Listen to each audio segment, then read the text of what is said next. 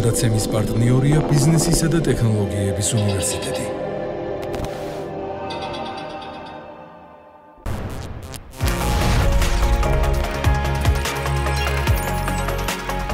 საუკეთესო ბანკი მცირე და საშუალო ბიზნესისთვის. ქსელი, რომელიც ცვლის წარმოდგენას ბიზნესზე. ვიზა, მცირე და საშუალო ბიზნესის მხარდამჭერი. საქართველოს ბანკი ბიზნესი და ვიზა. შარქ თენქ საქართველოს გენერალური სპონსორები. პირველი არხი. SONY და სტენლი წარმოგიდგენთ.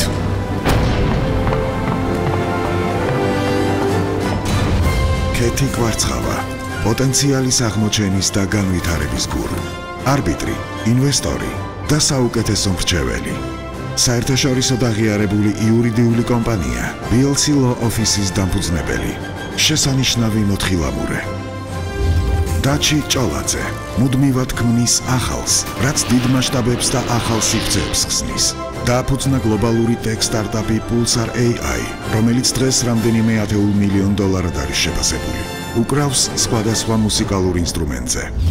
სოსოფხაკაძე, ნამდვილი ლიდერი, იდეის წარმატებულ ბრენდამდე მიყვანის დიდოსტატი, დივერსიფიცირებული ბიზნეს ჯგუფის შემქმნელი და საქართველოს ბიზნეს ასოციაციის პრეზიდენტი, 6 შვილის მამა. პავლემ გელაძე, თამაშის წესების და დოგმების დამანგრეველი. Amazonis Business Leading-ის გამოცდილებით ამერიკიდან საქართველოში დაბრუნებულმა შექმნა კომპანია რინგოვეტი, რომელიც ინოვაციურ პროექტებში ახდენს ინვესტირებას. პატივს სცემს ჯანსაღყვებას. ილია წულაია, მიზანდასახულობის და სამართლიანობის მაგალითი. ფიქრობს, რომ საკუთარი თავის გაუმჯობესებაზე ყოველდღიურად უნდა იმუშაო. არქი ჯგუფის დამფუძნებელი, უყვარს კალათბურთის თამაში.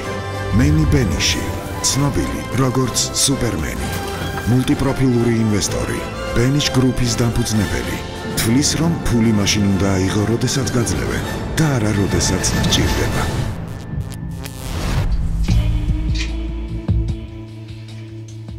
მოლოდინი კარგი მაქვს, სიმართლე გითხრათ, იმიტომ რომ ვფიქრობ, რომ თუ ვინმე შეიძლება საქართველოში ჭკვიანი ფული მოიზიდოს, ერთ-ერთი ეს Soplidan.ge-ია.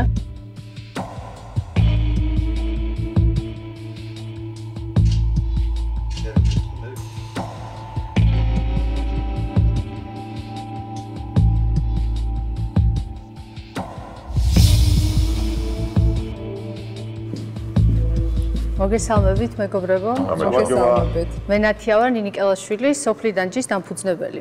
შეიძლება გსმენიათ კიდევაც Soplidan.ge-ის შესახებ? კი ბატონო. აგერ არის ჩვენი პროდუქტები. ეს არის farm to table კონცეფციის ბიზნესი, ელექტრონული კომერციის პლატფორმა, რომელიც ფერმერს და მომხმარებელს აკავშირებს ერთმანეთთან. ერთი მხრივ ფერმერს აძლევს შესაძლებლობას მარტივად, ინოვაციურად პოზიციონირება მოახდინოს ონლაინ გაყიდვებზე და მეორე მხრივ მომხმარებელს აძლევს შესაძლებლობას მარტივად, ასევე ინოვაციურად და უსაფრთხოდ შეიძინოს პროდუქტი და მეორე დღეს მიიღოს ეს შეკვეთა სახლში. 7 წლის წინ დავიწყე ამ საქმის კეთება მეგობართან ერთად. და ის პირველი 10 პროდუქტი, რომელიც Soplidan.ge-ის ვებგვერდზე გამოჩნდა, სწორედ იმ Soplidan იყო და იმ ფერმერებისგან ვაგროვებდით, სადაც ჩემო ბავშვობამ გაიარა, სადაც სოფელშიც ვატარებდი ხოლმე ზაფხულს არდადეგებს ბებია პაპასთან. ეს არის თელავის რაიონის სოფელი გულგულა, ალაზნის პირზეა ეს სოფელი და სწორედ აი ბებია ჩემს და პაპა ჩემის გვერდზე ეზოებიდან, მომიჯნავე ეზოებში გროვდებოდა ეს პროდუქტი, თინაბებო კვერცხს მიგროვებდა, ირაძალო ჩურჩხელებზე და ბადაგზე ზრუნავდა, აგერ ჭაჭას მოიმხობდა ხოლმე ვანო პაპა, მისი ჭაჭაა აგერ და აი ესე დილით ორთაჭალაში რომ დავხვდებოდით ხოლმე მედანინო მანქანას და ჩავიბარებდით პროდუქტს, მე საწყობში დავაფასებდით, დავაბინავებდით, საღამოს ცოტა გამოვიპრანჭებოდით და მიქონდა მომხმარებელთან ეს შეკვეთები და აი ესე ამ ემოციებს ვაკვირდებოდით თავიდან, რომ როგორ ხსნიდნენ ამ შეფუთვას, როგორ რა ემოცია ჰქონდათ სახეზე, იმედგაცრუება იყო ეს თუ კმაყოფილება და აი ეგეთი მაგალითებით და უკავშირებით მოვიდა ეს ბიზნესი დღემდე. დღეს უკვე Soplidan.ge აღარ არის მხოლოდ მომხიბლავი ბიზნეს იდეა, რომელიც ან განხორციელდება, ან არა, ეს არის შემდგარი რეალური ბიზნესი, რომელიც რეალურ ფულს წერს, შემოსავალს აგენერირებს. ჩვენი შემოსავალი წელიწადში $1 მილიონ აღწევს უკვე. ჩვენ 10,000-მდე უნიკალური მომხმარებელი ყავს, ვემსახურებით წელიწადში 8-9,000 შეკვეთას. სტაბილურად ვასაქმებთ 10-15 ადამიანს. თანამშრომლობთ ასობით ფერმერთან დღეს უკვე საქართველოს ყველა კუთხიდან და 400-ზე მეტი სახეობის პროდუქტს პოზიციონირება შეუძლიათ მათ ჩვენს ვებგვერდზე.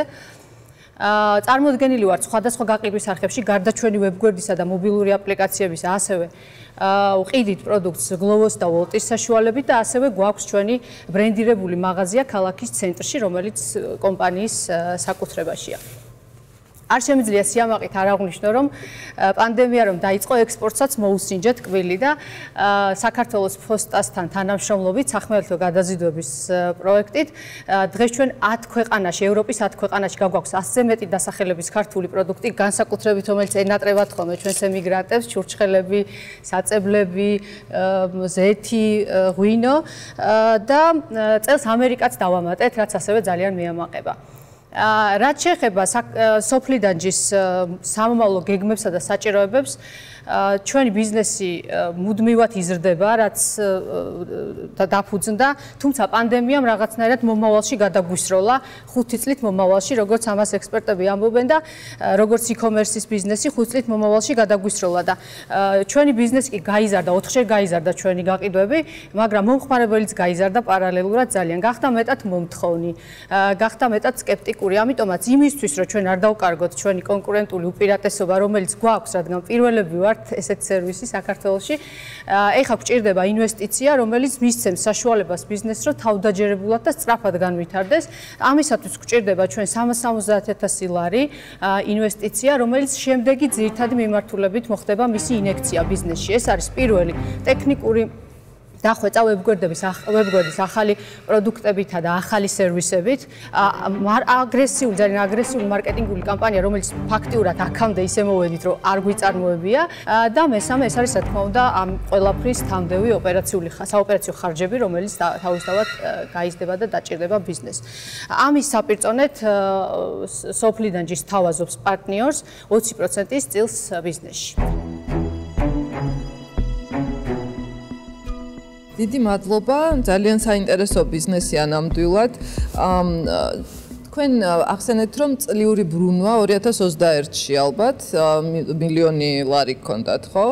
კი, ეხლა გეტყვით 2000 საშუალოდ თქვი, იმიტომ რომ 2020-ში გაიზარდა ძალიან ჩვენი ბრუნვა და მიაღწია 1,100,000, წელს გქონდა 800,000 ბრუნვა, ან 2021 დავხურეთ 800,000. 20 წელს იყო მილიონი? 20 წელს იყო 1,100,000. კლება ბრუნვის. დაიკლო, იმიტომ რომ ჩვენ ძალიან ბევრი ახალი კლიენტი დავიმატეთ, როგორც გითხარით, ლოკდაუნში 10-ჯერ იყო გაზრდილი გაყიდვები და საბოლოოდ 2019-ში რამდენი იყო? 2019-ში იყო 509 მილიონი მოკლედ. 21-ში აჯობეთ 2019-ს. კი, ეგრე ვადარებთ, ანუ ზუსტად ესე ვარაუდობდით, რომ 20%-ით მაინც ჩამორჩებოდით და მარჟა რამდენია ამ მილიონ ლარს? 20%-ია ჩვენი მარჟა. აი თუ თქვენს ბიზნესს განვიხილავთ, რომელი მიმართულებიდან არის მეტი მოგება? ონლაინ გაყიდვებიდან, მაღაზიიდან, თქვენ ბრძანეთ, რომ რამდენიმე მიმართულება თუ ექსპორტიდან? აი ხვედრითი წილი თითოეულის რა არის? 10%-ია მაღაზიის წილი, სადღაც 20-25%-ია გარე პლატფორმების და ძირითადი ნაწილი მოდის ვებგვერდზე, რა თქმა უნდა. ეს მაღაზია როდის გახსენით? მაღაზია სექტემბერში გავხსენით 2021-ს. და აი 10-ჯერ გაგეზარდა 2020-ში გაყიდვები, ხო? და ამის მიუხედავად მაინც გადაწყვიტეთ, რომ მაღაზიის გახსნა იყო მნიშვნელოვანი ნაწილი. სტრატეგია ხედვა რა გაქვთ, იმიტომ რომ მე მაგალითად იმ შედეგის გათვალისწინებით, რომელიც თქვენ მიიღეთ 2020-ში იმის ხარჯზე, რომ ადამიანებს დაჭირდათ თქვენი პროდუქციის ესე მიღება, უფრო მეტად გავაკეთებდი კიდე ფოკუსირებას e-commerce-ზე, იმიტომ რომ ფაქტი არის, რომ ამისი ხარჯიც ალბათ უფრო დაბალი არის, იქ მაღაზიაში დამატებითი სტაფი გჭირდებათ, სხვა ხარჯები შემოდის, სხვა სტილის ბიზნესი არის. მე ყოველთვის უფრო მომხრე ვარ ხოლმე, რომ ყველაფერი ან იყოს ონლაინ, ან მაშინ თუ ძალიან ართულებს ბიზნესს, როცა ორივე ტიპის ოპერაციები გაქვს აკეთებელი და აი ეს ხედვა რო გაგვიზიაროთ. კარგი კითხვა, დიდი მადლობა. ხედვა ცალსახად არის e-commerce და სიმართლე გითხრათ ძალიან დიდი ხანი ვჯიუტობდი რომ არ მინდა მაღაზიის გახსნა, იმიტომ რომ მე მინდა ელექტრონულ კომერციაში ყოფნა, ისეთი ჯიუტი კახელი ვარ, თუმცა ჭკვიან ადამიანებს უსმენ ხოლმე და რას თავარია მომხმარებელს უსმენ, იმიტომ რომ მომხმარებელს უნდოდა ლოკაცია, სადაც შეეძლო შეხებოდა პროდუქტს და ენახა ერთხელ მაინც. აი ეს მომხმარებლის მოთხოვნა როგორ წალი მაღაზია არაფერს არ გააფუჭეს. არაფერს არ გააფუჭეს და რატო არ გააფუჭეს მაღაზია? ვაჟაბშაველას. კონკრეტოს პრინციპით რო ავიღოთ, აი თქვენი გაყიდვების 80%-ს რა ქმნის? რამდენი პროდუქტი? ერთი, რამოდენიმე შეკითხვა მექნება. 400 პროდუქტი ცოტა ცოტა ბევრია. მე ვფიქრობ არ არის საჭირო ეს. უბრალოდ აქ უნდა ცოტა სერვისეულად აღვიხსნათ რა. აი 80% ბრუნვის რამდენი პროცენტით იქნება? რამდენი პროდუქტით? კი ბატონო, ეს არის ალბათ სადღაც 100 პროდუქტი, სადღაც 25% იმ პროდუქტის, რომელიც 100 პროდუქტი ჭირდებათ 80%. კი, 100 პროდუქტი ჭირდება. ცოტა ფინანსური მხარე გავიარეთ. კი ბატონო. წინასწარ შემთხვევაში აზრი არ აქვს. ბიზნესი ამისთვის კეთდება როგორც თუ და თქვენ კომპანიას აფასებთ სადღაც 1.8 ხო 50.000 ლარად, ხო? ეს ხო წარმოდგენილი გვაქვს, რომ ეს პატარა თანხა არ არის. დიახ. მით უმეტეს ძალიან მაშინებს 20%-იან მარჟაზე ძალიან ცოტა ბიზნესია, რომელიც მუშაობს და ეკონომიკურ მოგებას ტოვებს. მაშინ ძალიან აი მეს მარკეტი რასაც ქვია, ასეთ ბაზარზე უნდა იყოს შესული და ბრუნვა უნდა იყოს ძალიან დიდი. ასეთ მარჯას თუ დაიტოვებ და ეხლა ჩვენ რო გავუყვეთ, უკვე სურათი გასაგებია. ძალიან გაგიჭირდებათ კომპანიის შენახვა. ფაქტიურად მე მარტო მართავ ამ ბიზნესს და შესაბამისად ანუ მე მარტო ფულს არ ვეძებ. მე ვეძებ ჭკვიან ფულს, ანუ ადამიანები მჭირდება, რომლებიც თუნდაც დავსხდებით და ბიზნეს მოდელს განავითარებთ. მაგრამ ამ ღირებულები თქვენ ჭკვიან ადამიანს დღეს ვერ მოიყვათ. ჭკვიან ადამიანმა იცის რა ღირს ესა თუ ის ბიზნესი. გესმით ხო? აი, ჩემ პოზიციას დავაფიქსირებ. 20-20 მაგაჩვენათ თქვენ, რომ e-commerce-ით შეგიძლიათ გახვიდეთ მოგებაზე. ეს არის უკვე რაღაცა ერთი საკითხი, რომელიც პირდაპირ გეუბნება რეცეპტს, რომ თუ გაიზრდები, მოგება გექნება, ხო?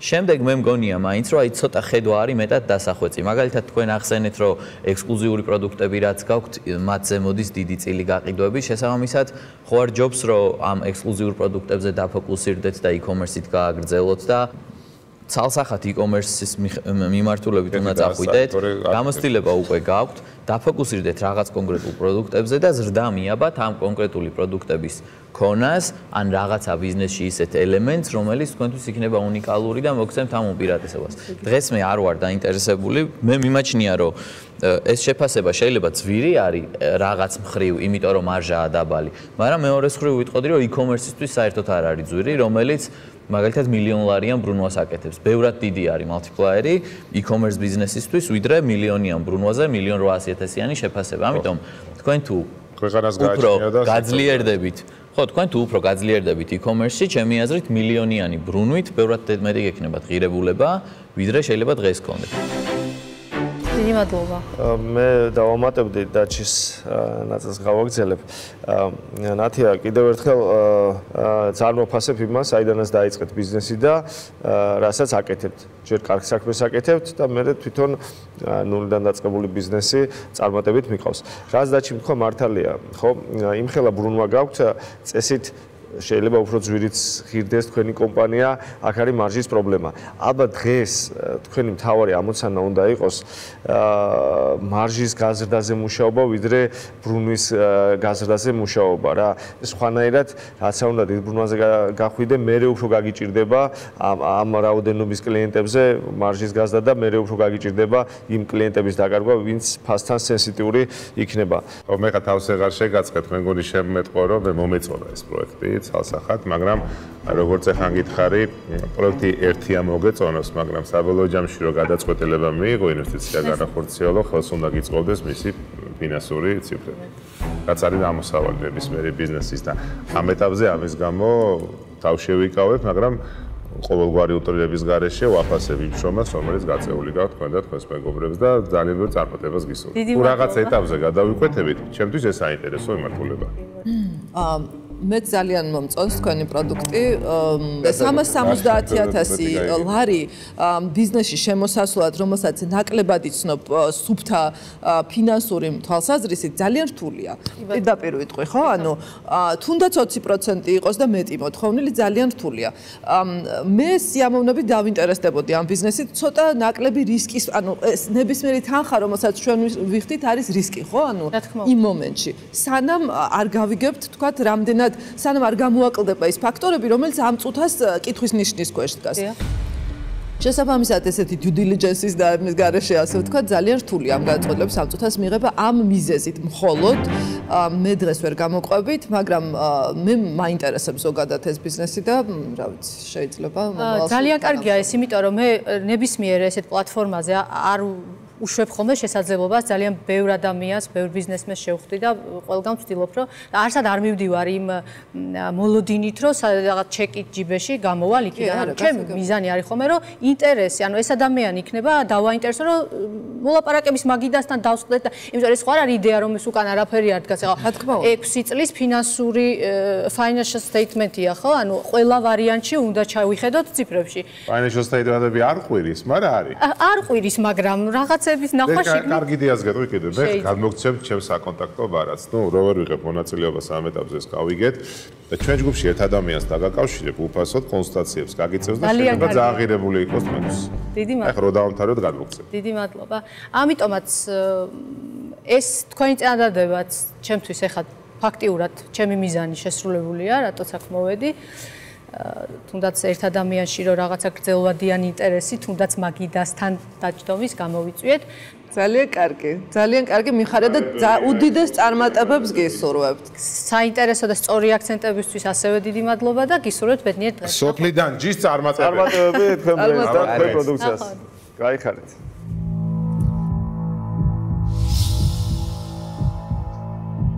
ყოველთვის საინტერესოა ხოლმე ესეთ ადამიანებთან შეხვედრა. ნებისმიერ ფორმატში კარგი აქცენტები დასვეს, რაც საინტერესო იყო ჩემთვის როგორც ბიზნესმენისთვის და ვნახოთ მოკლედ, როგორც ყოველთვის მომავალს იმედით ვუყურებთ.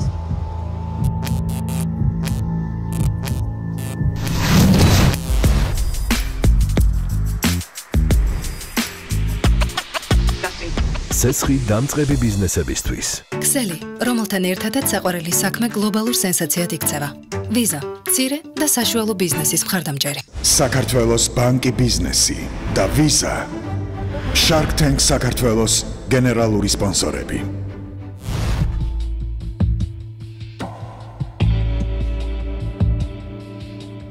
რა თქმა უნდა, ემოციური ფონი მაქვს, მაგრამ ვფიქრობ, რომ სტუდიაში წესით ყველაფერი კარგად ჩაივლის, იმიტომ რომ კარგად ვარ მომზადებული. თან ისეთი ბიზნესი მაქვს, რაც სოფლიოში საკმაოდ მზარდი არის, მოთხოვნადი პროდუქტი არის და ვნახოთ, რას გადაწყვეტენ შარქები.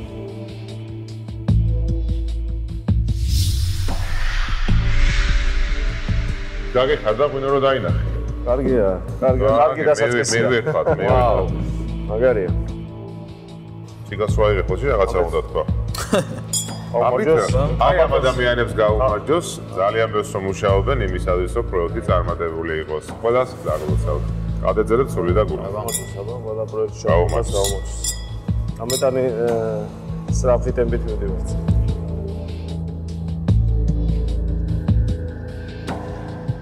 პეტრი უფრო გიყვარს თუ წითელი?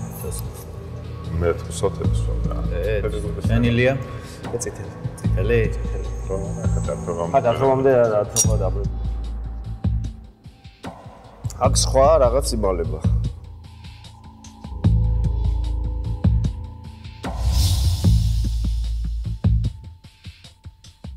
გამარჯობათ. გამარჯობათ. მე ვარ აკაკი სირაძე, მეღვინეობა ქოშანი ჭირიმეს დამფუძნებელი და მეღვინე. მეღვინეობა ქოშანი ჭირიმე არის რაჭული ღვინის კომპანია, რომელიც დაარსებულია რაჭულ ტრადიციულ მოტივებზე და ჩვენ ვაწარმოებთ მხოლოდ ნატურალურ პრემიუმ ხარისხის რაჭულ და იმერულ ღვინოებს. თუ ჩავატარებთ მინიმალურ კვლევას, მარტივად მივხვდებით, რომ ქარხნული წესით, ინდუსტრიული მეთოდით დამზადებული ღვინოების პოპულარობა და გაყიდვები დღითიდღე იკლებს და უფრო აქტუალური მცირე საწარმოები ხდება, რომლებიც ამზადებენ ნატურალურ ღვინოს და ეს რაოდენობა წელიწადში შეადგენს 60-დან 80,000 ბოთლამდე. ესეთი ქარხნები კი მსოფლიოში და განსაკუთრებით საქართველოში არც თუ ისე ბევრია. და აი ამ დროს სწორედ მეც აქ ვარ, მცირე წარმოებით, ნატურალური პროდუქტით, ცნობადი ბრენდით, ჩემი გამოცდილებით, საქართველოს, იაპონიის და პოლონეთის ბაზრით.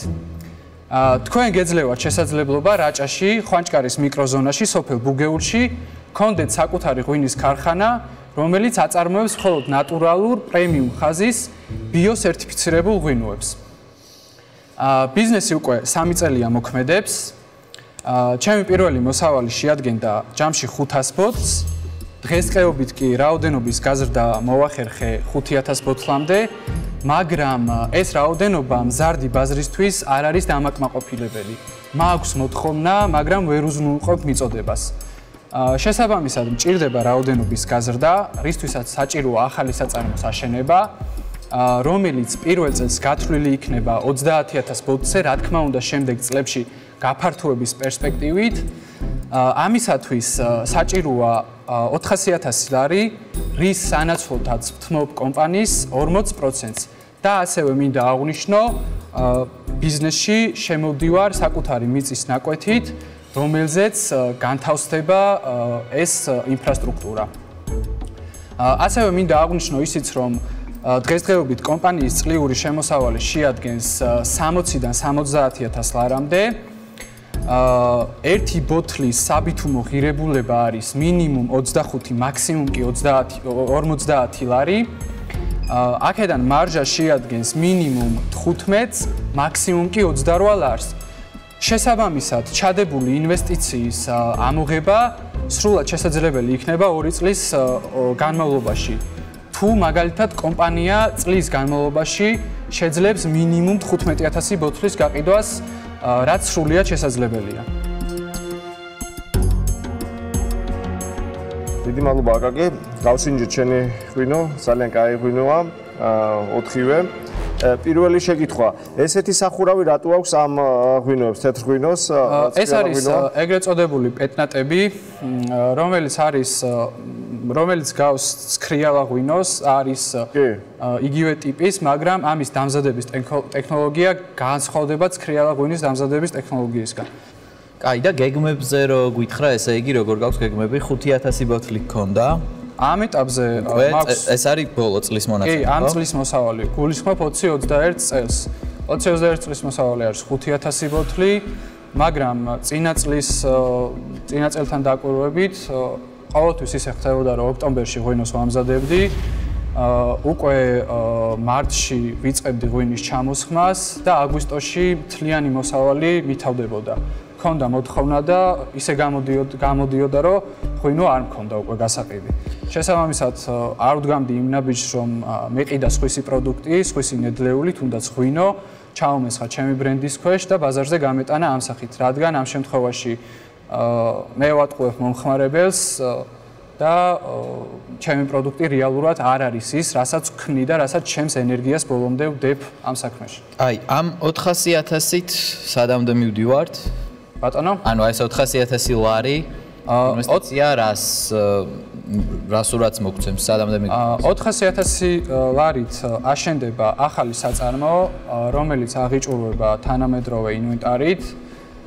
პირველ წელს საწარმო შეეძლება 40 ტონის გადამუშავება, რომელიც დაახლოებით არის 25-დან 28,000 ბოთლამდე და მე ვფიქრობ, რომ ამ ღვინის რეალიზაცია ჩემი გამოცდილებიდან და ბაზრიდან გამომდინარე წელიწად ნახევარში სრულად იქნება შესაძლებელი. კიდე ეს რო დავაკონკრეტოთ, ეს 400 იყოფა მთლიან ქარხანა, რომ აშენდეს და აღიჭუროს? კი, ქარხანას. რამდენი კვადრატული არის ქარხნის ფარგლი? ქარხანა ჯამში იქნება 150 კვადრატიდან 180 კვადრატამდე. არც თუ ისე დიდი, მაგრამ ისე მოხერხდება ინვენტარის, თუნდაც ცისტერნების განთავსება, რომ ქარხანას სამომავლოდ შეეძლება ცისტერნების დამატება და შეიძლება ავიდეს თავისუფლად 80,000 ტონაზე. და თქვენი ოჯახური ბიზნესია ხო ეს? კი, ოჯახური ბიზნესი. ოჯახში ვინმე იყო უფრო დიდი ხნით დაკავებული ამ თემით?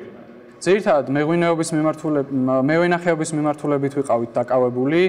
ოჯახი? კი, ოჯახი. რამდენი წელია? მამა იყო ამას ჩართული? კი, ბაბუაჩემა დაიწყო ეს პროცესი, მამამ გააგრძელა და უკვე ეხა ვაგრძელებ მე. რაჭაშია ყველაფერი? რაჭაშია, ხვანჭკარის მიკროზონაში, საკუთარი ვენახი. თქვენ საცხოვრობთ იქ თუ აქ თბილისში? რაჭაში ვცხოვრობ. რაჭაში ცხოვრობ? კი. გასაგები. ეს შეკითხვა მაგურალ მაინტერესებს ზოგადად რა უნდა იყოს წარმადობა ბოთლების კუთხით გვირის ქარხნის რომ რაღაცა საშუალო ზომის ბიზნესი იყოს 5000 ბოთლი დღესაც არის ჰობია ხო? კი 30 ჰობია მე არის ძალიან მცირე მინიმუმ 80000 ბოთლი მაინც უნდა აწარმოოს ქარხანა რომ 80000 ბოთლი როდის გახვალ? ფიქრობ 3 წელში უკვე შესაძლებელი იქნება. 80000 არის მინიმუმი რომ რაღაცა ხელმოსაკიდი ბიზნესი იყოს ამ სფეროში? ანუ აი საიზები. არა მე მყავს ბევრი მეგობარი ვიც ამ პროცესშია ჩართული და რას გვაძლევს 80000 ბოთლი ან ზომაში რო აღვიქვა ბიზნესი? რა მოცულობის წლიური როგორი მინდა გაფასად გაყიდე. გააჩნია ბრუნვას თვითონ აი შენი მოლოდინი 3 წელში საწარმოებს. წლიურად რა მოცულობის გაყიდვები გაქვს? წლიურად? აი 80000 ბოთლი რაც ახსენე რა. საშუალოდ წლიურად კომპანიას შემოსავალი მილიონზე მეტი. 2 მილიონი რა 25. დაახლოებით ხო, ნუ მაგრამ ეხა სკულ ბიზნესი ხوارსა უბრალოდ, მაგრამ რაღაცა ხელმოსაკიდი რაღაცა რო იყოს მაინც რა. ხო, ჯერ მე ჩემ პოზიციას გეტყვი. მე ღვინო სტაყვამსებ ხა და ძალიან მიყვარს. და მე მომეწონა შეფუთვაც გავსინჯეთ ეხა სანამ შემოხვიდოდი 4-ვე კატეგორიის ღვინო. უბრალოდ მე ვფიქრობ, რომ რაღაც სუთავს ვიკავებდი ამ ბიზნესში ინვესტიციებისგან და ამიტომ გამიჭირდება ცოტა ახლოს ვართ ჩვენ ყველა ქართველი ჩვენი ტრადიცია და ჩვენი ისტორია, მაგრამ ისე რომ როგორც ბიზნესს მე ვერ განვიხილავ პირადად რა. მადლობა. გოდიჟიხთ. მეც დავამატებდი. გავსინჯეთ თქვენი ღვინოები, როგორც აღნიშნეთ, ძალიან გემრიელია. ქვეშენი ჭირიმე, ხო? მეც როგორც ოცომაღლისთან ნამდვილად მომწონს ეს ქართული ღვინო პირველ რიგში და თაყვანისმცემელი ვარ, მაგრამ ჩემი პირადი სფერო სულ სხვაა, მით უმეტეს უფრო საოჯახო ბიზნესია, აკაკი ეს მიმართულება და ბიზნესურად როგორ შევხედო, ვერც ხვდები, იმიტომ რომ რაც არის დაგეგმილი და რა სურვილებიც გაქვს, რომ ჯერ 30000 ბოთლზე აიყვნენ და 80-ზე, ხო? აი შენ თვითონ თქვი, რომ 80000 ბოთლამდე ბიზნეს მოდელი ფაქტობრივად არ მუშაობს. ამიტომ გრძელვადიანი თემა და ალბათ სასურველი იქნება, რომ რაც არის სოფლის მეურნეობის პროგრამები, ოჯახურად გააძლიერო ეს თემა, მით უმეტეს უკვე ცნობილი ის გახდება დარწმუნებული ვარ და მეც და ჩემ მეგობრებსაც რეკომენდაციას გავუწევ და ხშირად შევიძენთ შენ ღვინოს, როგორც ნახე, ბევრ საცალო ქსელში იყიდება, უკან მიკრული ქონდა ნიშნები და აუცილებლად შევიძენ და მე შემიძლია წარმატება გისურვა სამწუხაროდ როგორც ბიზნესში ამაში ვერ გამოყვები და წარმატებას გისურვებ ნამდვილად მაგარი ღვინოები. ღვინო ძალიან კარგია.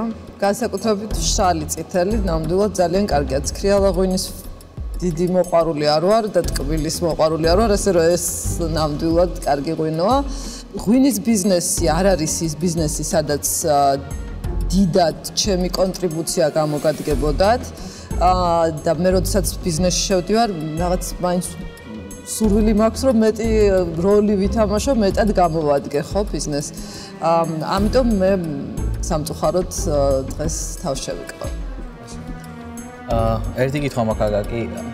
თქვენი ანუ ბევრი წარმოება არის ეხა საქართველოში, ანუ არ ვიცი, ალბათ ყოველწლიურად ძალიან იზრდება, ანუ ყოველ ჯერზე, როცა შედიხარ მაღაზიაში, გვხვდება ახალ-ახალი სახელები, ახალ-ახალი ბრენდები და საკმაოდ კარგი. აი თქვენ შემთხვევაში განმასხვავებელი, მე თავიდან ესე აღვიქვი, რომ თითქოს ეს მიმართულება იყო, თავარი განმასხვავებელი, მაგრამ მე როგორც მივხვდი, ეს რაღაც ცალკე ხაზი არის, უფრო ექსპერიმენტული თუ ანუ თავარი ფოკუსი ბრენდის რაღაც სიახლეზე რა გაქვთ?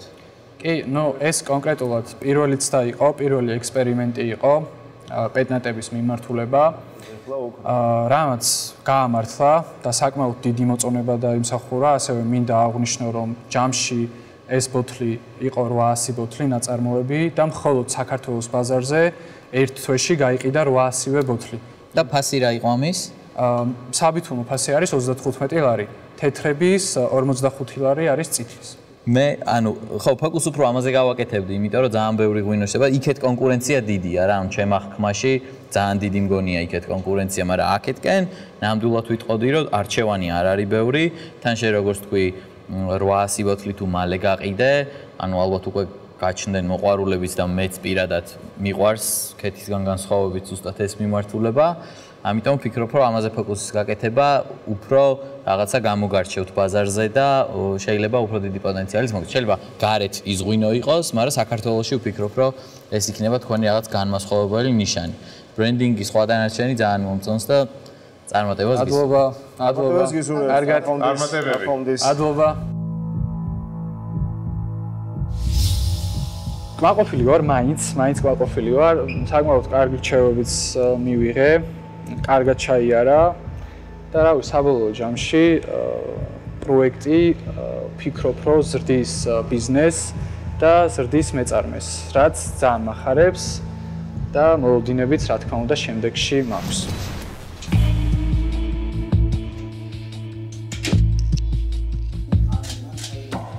შეგრძნები ცოტა ისეთი გამოცდაზე რომ შევდიოდი ხოლმე, შეგრძნება მაქვს, მოლოდინი მაქვს, რომ წარმატებული იქნება ეს შესვლა.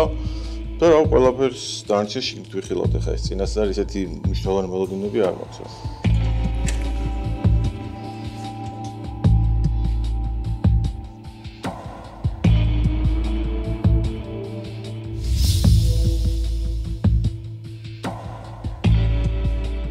მოგესალმებით. გამარჯობათ. მე ვარ არჩილ შველიძე. პირველი ონლაინ კლინიკის დამფუძნებელი საქართველოში, თანადამფუძნებელი. ონლაინ კლინიკის იდეაზე მუშაობა დაიწყო 2017 წელს და განხორციელება 2018 წელს და განხორციელებაში გულისხმობ სატესტო რეჟიმში ამ პლატფორმის გაშვებას. ეს არის ციფრული ჯანდაცვის პროექტი. ეს გულისხმობს პირველადი ჯანდაცვის გაციფრულებას და ამ პროექტის საბოლოო მიზნებამდე სანამ მივალ, მანამდე ვიტყვი ახლა რა ეტაპზეა, რა გზა გავიარეთ, როგორ ვიმუშავეთ. ეს იყო სატესტო ვერსია, ვისწავლეთ ბაზრები, გავაკვირდით მოთხოვნას და ძირითადად გამოკვეთეთ ის ბაზრები, სადაც უნდა ვიმუშაოთ. ეს არის საბერძნეთში მყოფი ემიგრაცია, რომელიც მოწყვეტილია ჯანდაცვის სისტემებს და სადაზღვეო სისტემას ზოგადად, ასევე იტალია და თურქეთი. და მათი გრაფიკის გამოც ეს ძალიან რთულია იქიმთან ხელმისაწვდომობა. ასევე ეს პლატფორმა მინიმუმ 50%-ით აიაფებს და ხელმისაწვდომს ხდის ჯანდაცვას ზოგადად. ეს არის მრავალი მიმართულების ექიმთან ყოველდღიური კომუნიკაციის საშუალება და რაც მთავარია, დღეს არსებული ბაზარზე სხვა კომპანიებიდან განსხვავებით, ჩვენი არის აბსოლუტურად სხვა ბიზნეს მოდელი. ჩვენ თანამშრომლობთ 10-ზე მეტ კლინიკასთან, პროვაიდერ კლინიკებთან, საიდანაც წამოგვებული გვაქვს ხელშესახები ფასდაკლებები, ეს არის 20-დან 40%-მდე, რაც ძალიან ბევრია, რომლითაც სარგებლობენ ჩვენი მომხმარებლები. ჩვენი შემოთავაზება 25%, რის ანაცვლოდაც ვითხოვ 250,000 ლარს. დიდი მადლობა არჩილ, ძალიან საინტერესოა და კარგ საქმეს აკეთებთ. თქვენი საკომისიო რამდენია ამ იმაში, როგორ ფიქრობთ, როგორ დაალაგოთ ბიზნეს სტრუქტურა, რომ დააკავშირეთ კლინიკა და მომხმარებელი, თქვენ ვისგან იგებთ კლინიკისგან საკომისიოს? ჩვენ არ ვიღებთ, ჩვენი ზუსტად მე ვახსენე ობიექტური მრჩევლის ფუნქცია, ზუსტად იქ მდგომარეობს, რომ ჩვენ არ გვაქვს ინტერესი მომხმარებლის პროვაიდერ კლინიკასთან დაკავშირების. ეს ინტერესი არის კლინიკების და ეს ფასდაკლება მთლიანად ეძლევა ჩვენს მომხმარებელს. ჩვენი ინტერესი არის ჩვენს გამომწერებში. ანუ ჩვენთან პაკეტები არის თვეში 5 ლარიდან 12 ლარამდე. ანუ 5 ლარიანი პაკეტი გვაქვს და 12 ლარიანი. ევროპაში სხვა ფასია. ანუ ესე იგი თქვენ გამომწერი გადაიხდის თანხას, კონკრეტულ თანხას გადაიხდის და დანარჩენი რომელ კლინიკასთანაც უნდა ფასდაკლებითაც სარგებლობს, კლიან სერვისი იღებს. კლიან სერვისი იღებს. თქვენ ამაში საკომისიოს კლინიკისგან არ იღებთ. არაფერს არ ვიღებ. მედიკამენტები შედის ამ სერვისში თქვენი მედიკამენტების გამოძახების დამატება იყო გათვალისწინებული, უბრალოდ პლატფორმა შექმნილი არ არის, რომელიც იქნება ადგილზე მიწოდების სერვისი. გასაგებია. რამდენად ამ სარეგისტრაციო გადასახადით რამდენად შეინახავ კომპანიას, რამდენად დაწერს მოგებას ეს რაღაც ბიზნეს გათვლა გაკეთებული გაქვს 5 და 10 ლარიანი პაკეტით რა თანხაზე უნდა გავხვიდე რომ მარჟა ბიზნესს აქვს დაახლოებით მინიმალური მარჟა 100%-იანია და მოცულობასთან ერთად იზრდება 100%-ია საიდან ითვლით ამ 100%-იანი არის ერთ მომხმარებელზე, ერთ რეგისტრირებულ წევრზე სერვისის გაწევა რა გვიჯდება, ანუ რა უჯდება კომპანიას ერთ მომხმარებელს რომ მოემსახუროს.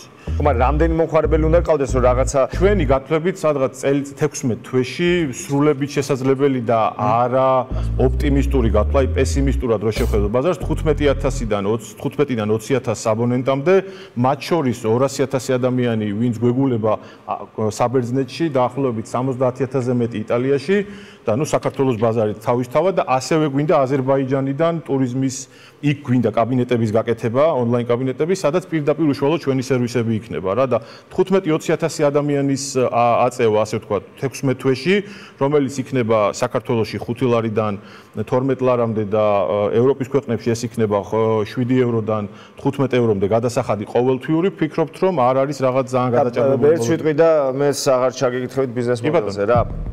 არაჯობებდა რომ უფასო იყოს რეგისტრაცია, ეს ხალხი უფასოდ შემოიყვანო და კლინიკებიდან აიღოთ საკომისიო და მასე აგეწყოთ როცა სერვისი ჭირდება, წინასწარ წევრობაში ფულის გადახდა ონლაინ ბიზნესში დაჩი არის უფრო გამოცილი და ალბათ თვითონ დააფიქსირებს ამ მოსაზრებას, მაგრამ მე როგორც მომხმარებელი ისე უყურებ, არაჯობებდა რომ ბიზნეს მოდელი ცოტა სხვანაირად გაკეთებიათ. აი მან როგორი სიტუაცია უყურეთ დღეს საქართველოს ბაზარზე სამწუხარო ასეთი რეალობაა რომ ნდობის საკითხი დგას. როგორც კი ჩვენ ვიწყებთ კლინიკასთან, ანუ ჩვენ უნდა დავარწმუნოთ მომხმარებელი რომ ეგ ინტერესი არ გვაქვს და რატო შევეცდები აგიხსნათ მოკლედ. ანუ როგორც კი ეგ ინტერესი ჩდება გადამისამართებელ და ვინც ხდება იმ კლინიკას შორის, იზრდება ინტერესი რომ რაც შეიძლება მეტი დავახარჯინოთ მეც და კლინიკამაც კლიენტს. ანუ მისულ კლიენტს კლინიკაში, ანუ მე მინდა მეტი წამოვიღო კლინიკისგან და ასე ვთქვათ, ზარალდება ამ შემთხვევაში მომხმარებელი. ზუსტად ამისგან თავის დავსვევით, რომ ჩვენ შეუმციროთ რეალურად მომხმარებელს ხარჯები და უთხრათ ზუსტად რა ჭირდება, ვართ ობიექტური მრჩეველი, ჩვენ ურჩევთ რომელი კლინიკაა კეთილსინდისიერი, რომელი კლინიკა უნდა მივიდეს, ანუ აი ამაში გარკვევაში რადგან ჩვენ ვეხმარებით, ზუსტად იმიტომ უნდა იყოს ჩვენი წევრი, რომ ანუ ეს ნდობა უნდა მივცეთ მათ, ობიექტური. ერთი რამდენიმე კითხვა აქვს, მე ძალიან რაც მომეწონა არის აი ის ელემენტი თავიდან რაც თქვით, უშუალოდ სეგმენტზე, რომ უცხოეთში მყოფი ადამიანები, არა მარტო ქართველები, ბევრი ადამიანი, რომელიც უცხოეთში იმყოფება თუნდაც დროებით 3 თვით, 6 თვით, ან რაღაც ისეთი ფორმატით, რაც არ აძლევს საშუალებას, რომ კონდეს დაზღვევაზე წვდომა. და ეს რაღაცა ასტრონომიულ ციფრებზე გადის, როცა უკვე ჩვენ გვჭირდება ექიმთან მისვლა და ნუ ეხა არის იქ რაღაცადაც ჩარევა გჭირდება ექიმის მკურნალობაში, მაგრამ მეორე არის რომ უბრალოდ დანიშნულება გჭირდება მკურნალობის. მაგ მიგნებას ჩემი აზრით, ანუ ძალიან დიდი კომპლიმენტი მაგაზე, რომ მართლა ესეც საჭირო არის. თუმცა რამდენიმე კითხვა მაქვს. ერთი კითხვა არის თანხას როგორ იხდიან, იმიტომ რომ ამ ადამიანებს რაღაც შემთხვევებში როგორც ვიცი, ბარათებიც არ აქვთ, ბანკის ანგარიშები არ აქვთ და აი ეს თანხის გადახდის მომენტიც შეიძლება და არ აქვს მნიშვნელობა ამ მომენტში subscription-ის საწევროს თანხაზე ვსაუბრობთ თუ კლინიკის, იქაც კიდე მაქვს კითხვა კლინიკასთან ანგარიშ სწორებას როგორ აკეთებს, თქვენი გავლით უნდა იყოს როგორც ხვდები, აი ამ ორ კითხვაზე რომ მიპასუხოთ და მე კიდე მაქვს ერთი წამი რა, ერთი წამი. მე მგონი ბოლომდე არ გვაქვს აღქმული ბიზნეს მოდელი, ამიტომ ვცდილობდი არა, პროვაიდერი არა, თვითონაც ყავთ, მე როგორც მივხვდი, თვითონაც ყავთ, ხო? მე ვემსახურები ჩვეულებრივად პაციენტებს. ანუ უყურე რა შესაქმე, ანუ თქვენ ყავთ ექიმები, ანუ ვირტუალური კაბინეტი გაქვთ, ასე ვთქვათ, რაღაც cloud კაბინეტი გაქვთ, სადაც ყავთ ნამდვილი ექიმები, არ ნორმალური საუბრები, კი. ჩვეულებრივი ადამიანები, კარდიოლოგები, თერაპევტები, ასე შემდეგ, რომლებიც ძირითად, ასე ვთქვათ, რჩევებს აძლევენ თქვენვე, ანუ თქვენვე, ანუ ამ 5 ლარში subscription-ში შედის გარკვეული რჩევაც, ანუ დაურეკევ, კითხე, აი ეს მჭირს, ეს მჭირს რაღაც. მივხვდი, ანუ მე უკვე თუ დაჭირდებათ რაღაცა უფრო სერიოზული, ანუ ეს არა,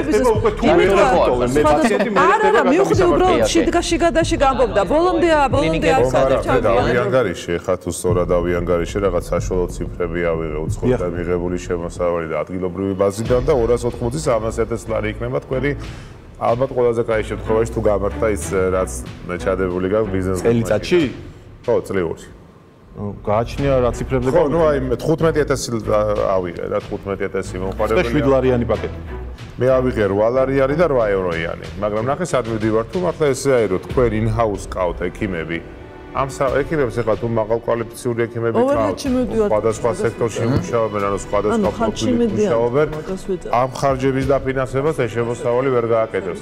ბანდიტი ბოდიში ჩემი მით რა ქვია ჩემი აზრით არ გაქვს სწორი მონეტიზაციის ფორმა და რატო გეტყვით? ჩემი აზრით. იმიტომ ჯერ არ დაგიწყიათ ამას ალბათ მე დაინახავთ. ჩემი აზრით ეს არ იმუშავებს და რატო? იმიტომ რომ ზუსტად იმიტომ რომ თქვენ ყავთ დაქირავებული პირები, რომელსაც ხელფასი უნდა უხადოთ და საკმაოდ მაღალკვალიფიციური უნდა ყავდეთ, იმისაც რომ სერვისი მაღალ დონეზე გაწიოთ, ის თანხები, რომელსაც თქვენ გენერირებას გავუკეთებთ, ამისთვის არ გეყოფათ. ამიტომ არის ბიზნეს მოდელი არასწორი.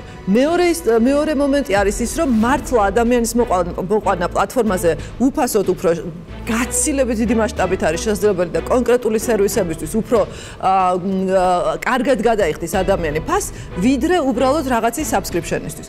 მე ცოტა უფრო კარგად დავფიქრდებოდი ამ ბიზნეს მოდელზე. სწორედ იმიტომ, რომ ეს ბიზნეს მოდელი არ არის ბოლომდე გააზრებული, მე დღეს ვერ შემოვალ ამ ბიზნესში, სხვაობა გადაწყვეტ. არჩილ, მიუხედავად ძალიან საინტერესო პროექტია, ჯერ ასე ვთქვათ, რეკორდი არ აქვს, ამდენად კარგად მუშაობს, მით უმეტეს ჩვენი ხედვა განსხვავდება იმ მოდელისგან, ამ ეტაპზე მე თავში ვიკავებდი, მაგრამ წარმატებებს გისურვებ და ალბათ თუ ადაპტაციას გააკეთებ ამაზე, მე მგონი უფრო წარმატებული იქნება ჩვენი გამოცდილება ამას ყარნახოს. იდეა არის ძალიან კეთილშობილური და ესა ძალიან მნიშვნელოვანია, როცა ბიზნესი იწყებ.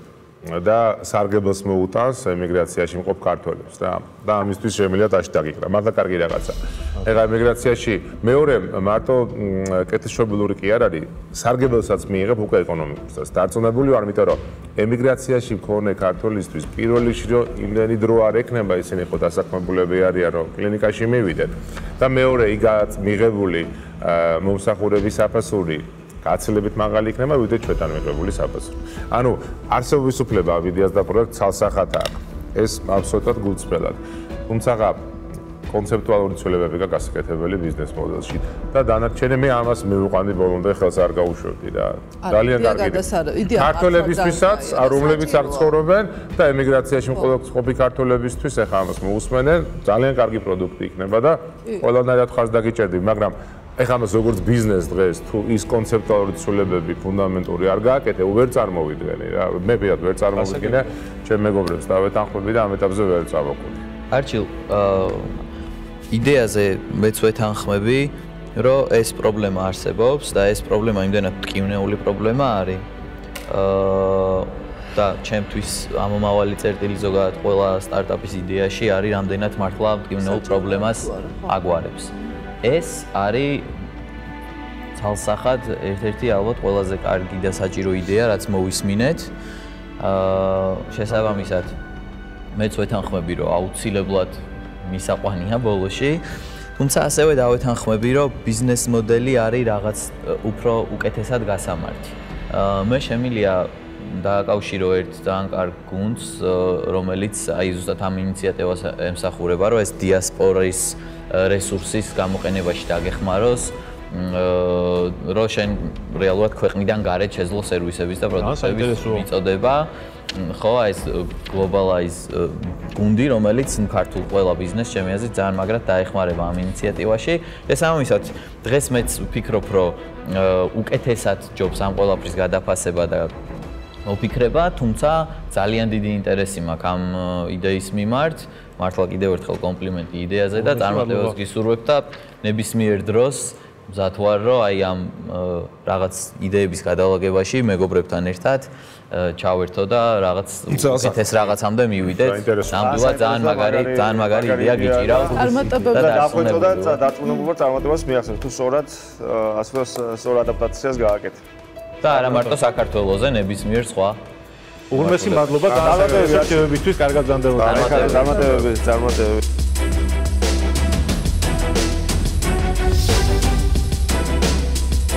ძალიან საინტერესო იყო, მივიღე საინტერესო რჩევები, საინტერესო საუბარი შედგა ზოგადად და რა თქმა უნდა, კარგი გამოცდილება იყო, ბიზნეს მოდელზე იყო უბრალოდ რაღაც მსჯელობა და აუცილებლად გავითვალისწინებ სამომავლოდ პროცესში.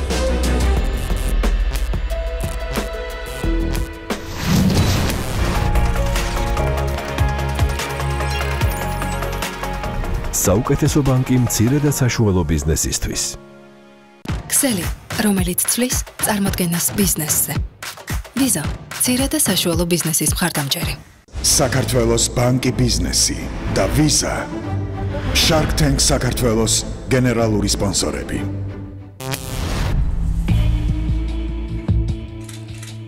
განწყობა გვაქვს ძალიან დადებითი, ველოდებით ძალიან დადებით შედეგს და დანარჩენს შემდეგ გაგიზიარავთ.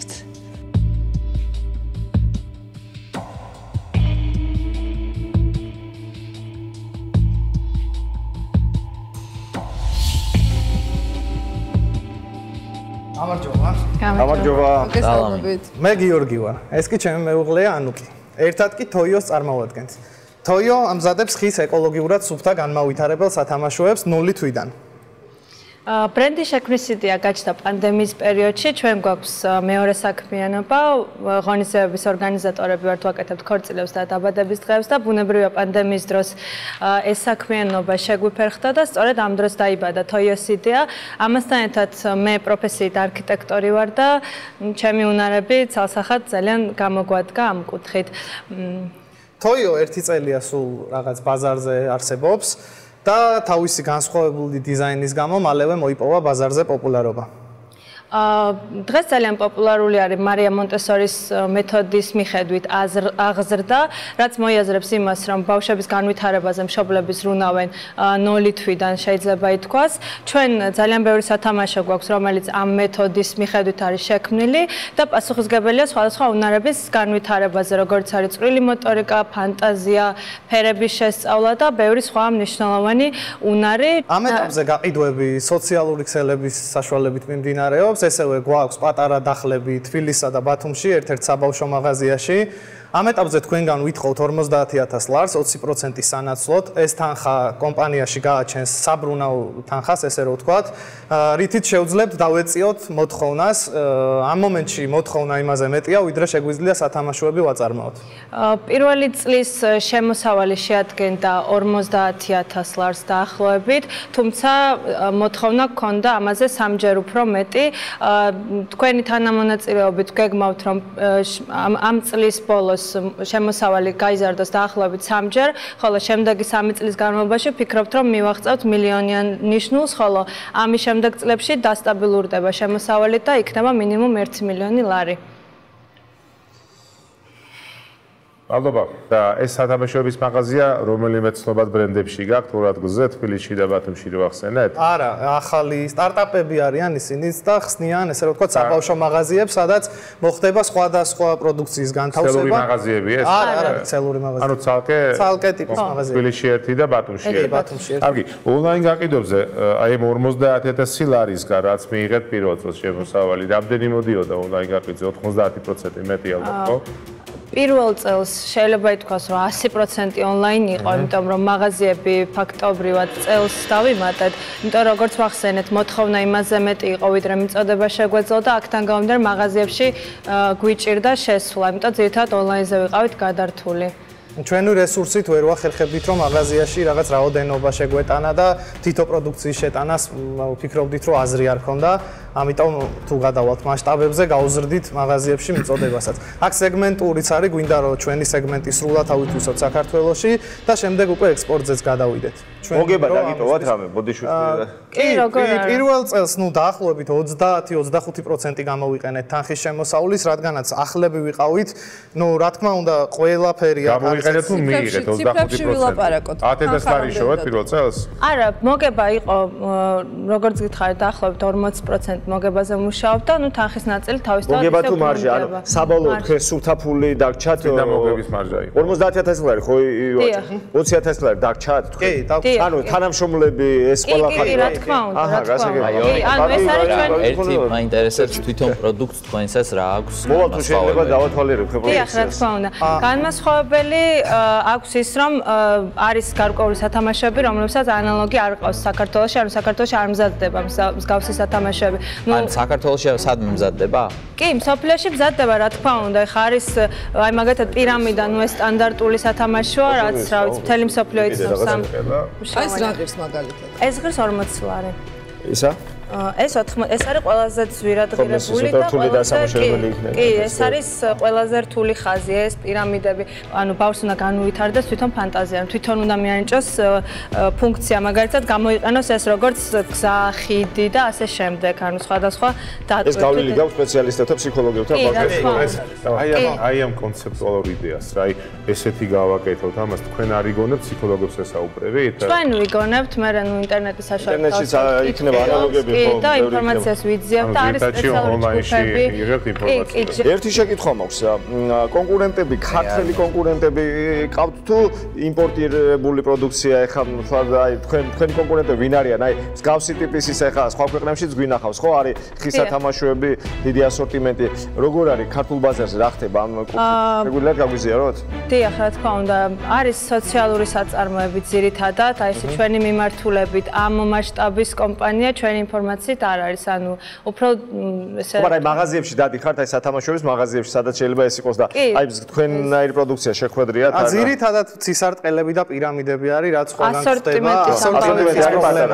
აი ფერების შესასწავლი კაცუნები რაც არის, მაგალითად ყველაზე რთული არის ამის წარმოება და რავი, თითქმის ქრება პროფესია ხის ოსტატი და ძალიან რთული იყო მივსულიყავით იმამდე რომ ეს საქართველოში გვეწარმოებია. ექსპორტიდან რა თქმა უნდა შეიძლება რომ შემოდის, მაგრამ ესეთი ტიპის სათამაშო მე ჯერ ნამდვილად არცად არ შემხვედრია. თქვენი თემა რა არის? თქვენ გაქვთ მოსაძებნი საწარმო, ანუ ის არა რომ თქვენ აწარმოოთ, საწარმო გააფართოთ ასე შემდეგ. თქვენ ჩემი აზრით უნდა ნახოთ საწარმო, რომელიც ამას აწარმოებს, თუნდაც საზღვარგარეთ, ანუ არ არის აუცილებელი აქ იყოს, მაგრამ თუ აქ იპოვით უკეთესი, რა თქმა უნდა ადგილობრივი წარმოებისთვის, მეორე, მაგრამ ეკონომიკისთვის მნიშვნელობა აქვს. მეორე, უნდა იპოვოთ უფრო სერიოზული გასაღების ბაზარი, თუნდაც თუ ონლაინ აკეთებთ, უფრო მეტი რესურსი უნდა ჩადოთ, თქვათ, მარკეტინგში და გასაღების ბაზარში უკვე ონლაინ. ბრენდინგი კარგი გაქვთ, თოიო ძალიან კაი სახელია, ანუ ნამდვილად კარგად მიგეგნიათ. პროდუქცია ერთი ეტაპისთვის, თქვათ, საწყისი ეტაპისთვის, მრავალფეროვნების თვალსაზრისით კარგია, მაგრამ ერთი რომ სამუშაო გაქვთ იმაზე, რომ მარჟა კიდევ უფრო გაზარდოთ და ფასი დაწიოთ და რაოდენობა აწარმოოთ უფრო მეტი. როცა ჩვენ წინადადებას უკეთეთ პოტენციურ ინვესტორს, ძალიან კარგად უნდა გვესმოდეს ჩვენ სად ვართ, რა ბიზნესში ვართ და რასაც ვითხოვთ, რატო ვითხოვთ. ეხლა მე გეტყვით პირველს რა. მე ვფიქრობ, რომ თქვენი ძირითადი კომპეტენცია, აი core business ეძახიან ამას. რაში არის თქვენ რას ფიქრობთ? ყველაზე კარგად, ანუ რა იცი თქვენ? აი ამ ნაწილთან დაკავშირებით, რასაც ერთი წელი აკეთებთ. ალბათ ბრენდინგი და გაყიდვა. ხო ნახე, თქვენ საერთოდ საწარმო არ გჭირდებათ, იმიტომ რომ ბოლომდე მე პირადად ვერ გავიგე, რამდენი პროცენტია წარმოების კუთხით აუთსორსზე გატანილი, რას აკეთებენ თქვენი თანამშრომლები. მე ესე გავიგე, რომ თქვენ თავიდან ბოლომდე ხართ ბრენდინგის კომპანია. თქვენ ქმნით დიზაინს, კონცეფციას, იდეას, ამას მე აძლევთ X, Y, Z წარმოებელ კომპანიას, ისინი დაამზადებენ, მოიტანეთ თქვენთან და თქვენგან გაყიდვების დისტრიბუციის კანალები. ეს თუ არის ძირითადი კომპეტენცია, მაშინ თქვენ ბიზნეს მოდელი უნდა შეცვალოთ. თქვენ არც ბათუმში მიყიდლება გინდათ ვიღაცასთან და არც თბილისში. გესმით? ამაზე უნდა ჩაფიქრდეს, ესა ნომერ პირველი ამოცანა, რაც უნდა გააკეთოთ რა. და ძალიან მნიშვნელოვანი. აი ჩემ პოზიციას გეტყვით. მე არ ვარ დაინტერესებული. დღეს მაშინ როცა შეგიძლია e-commerce-ის საშუალებით გაყიდო პროდუქტი მსოფლიოს ნებისმიერ წერტილში, თუ კი შექმნი უნიკალურ პროდუქტს და შექმნი რაღაც ისეთს, რასაც სხვა არ ქმნის, ამას გაყიდი ყველგან, არ გექნება ბაზარი შეზღუდული. რა თქმა უნდა, ფიზიკური პროდუქტი რო არის ეს ზღუდავს და იწევს იმას, რომ გჭირდება ამის გადაზიდვა, თუმცა ეს არ არის რაღაც ისეთი სათამაშო, რომელსაც ძალიან დიდი ხარჯი დაემატება შიპინგის, ხო? შესაბამისად, ჩემი აზრით, თუ კი ჩამოყალიბდებით რაღაცა კონკრეტულ პროდუქტზე, რომელი პროდუქტით შეიძლება გარეთ გაყიდოთ, თქვენ გექნებათ იქ უპირატესობა. და ეს უპირატესობა იქნება ის, რომ ამ სათამაშოს თქვენ გააკეთებთ საქართველოში, რომელიც იქნება უფრო იაფი, ამის დამზადება და გაყიდით სადღაც ისეთ ქვეყანაში, რომელშიც ამას უფრო მეტი ფასი ექნება, ვიდრე შეიძლება გქონდეს საქართველოში. და გამომდინარე, რომ უფრო უკეთესად ცხოვრობენ იმ ქვეყანაში და შესაბამისად გააკეთეთ აქცენტი რა უნდა სხვაგან, უფრო ისეთ ქვეყანაში, სადაც ძვირი ღირს უფრო ეს პროდუქცია, გააგრძელეთ ის, რაშიც ხართ ყველაზე კარგი, მოიფიქრეთ, როგორი უნდა იყოს სათამაშო, რა პერსონაჟი უნდა იყოს, რა წიგნს უნდა უკავშირდებოდეს, რა ისტორიას, ასე შემდეგ. შექმნით ეს კონცეფცია, დაბრენდეთ, როგორც თქვენ თქვით, რომ კარგები ვარ, თამაშიო და მე მჯერა. შესაბამისად შექმნით ეს და აი ეს პროცესი, რომელიც შემოგთავაზეს მეგობრებმა, სრულიად დააკმაყოფილებს თქვენს, მით უმეტეს, იმიტომ რომ თქვენ ახლა როცა მიხვდებით, რომ ჭირდებათ, რომ ეს გაყიდოთ 10,000 და 20,000, კიდევ დაგიდგებათ იმის საჭიროება, რომ კიდევ უნდა იყიდოთ დაზგები, კიდევ უნდა გაზარდოთ წარმოება, რატომ? მაშინ როცა არსებობს უკვე ამის წარმოება და თქვენ უბრალოდ რაშიც ხართ კარგი, მოიფიქრეთ კარგი პროდუქტი, უნიკალური და გაყიდეთ მთელ მსოფლიოში. მე ძალიან მომწონს თქვენი, ასე ვთქვათ, მიდგომა, თქვენი გაკეთებული საქმე, მესმის რომ კონკურენცია დიდია, მიუხედავად იმისა, რომ ბიზნესურად დიდი, ასე ვთქვათ, საინტერესო შეიძლება არ იყოს ეს თქვენი წინადადება, მე მაინც ოფერს გაგიკეთებთ ამ ბიზნესთან დაკავშირებით. ესე იგი, ჩემი ოფერი იქნება შემდეგნაირი. მთლიანად გარეთ გატანა ამ სათამაშოების დამზადება, ანუ თქვენ ნაწილში რო დარჩეს მხოლოდ დიზაინი და გაყიდვები და ბრენდინგი ამ სათამაშოების, ეს იქნება ერთი პირობა ჩემი დაფინანსების. მეორე პირობა იქნება რომ სანამ, ესე იგი მე 50,000 ლარს მოგცემდით და სანამ 50,000 ლარის უკან დაბრუნება მოხდება ჩემი წილი რო განისაზღვროს 50% და თანხა უკან რო ამოვა, თქვენი შემოთავაზებულ 20%-ზე რო ჩამოვიდეს. ეს იქნებოდა ჩემი წინადადება. მადლობა. დრო რო ავიღოთ შეგვიძლია. კი, რა თქმა უნდა, შეგიძლიათ მოიფიქროთ. კარგად დაფიქრდით, მე ვფიქრობ ძალიან საინტერესო. რა პრინციპში რაც გინდა. არა, როგორც თქვენ გიდათ, ესე დაფიქრეთ, ჩემებით ისედაც დაგეხმარებით. მე მგონი რომ მაინც საინტერესო შემოთავაზება. ჩვენ ძალიან მალე დროში გვინდა რომ განვითარდეთ და ამიტომ მე მგონი რომ ძალიან მოკლე დროზე მაინც ჩვენ პროცენტზე ბრუნდებით. თავს იზღვევენ და ჩადერხებით თანხა მალე ამოიღო. всё, მე მგონი რომ შევთავაზეთ.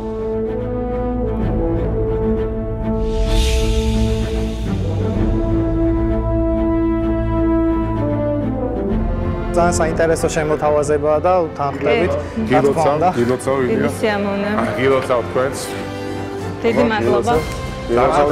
წარმატებები. თქვენ სასიამოვნო იყო თქვენი გაცნობა, წარმატებები. დიდი მადლობა. ნახვამდის. დიდი მადლობა.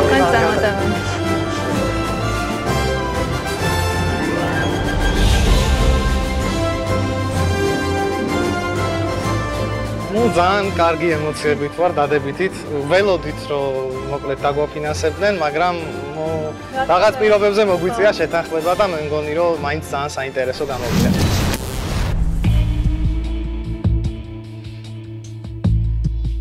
მე დიდი იმედი მაქვს რომ შევძლებ ის რისი თქმაც მინდა ბოლომდე მივიტანო აუდიტორიამდე და გულზე მოხვდეთ აი ეს არსებები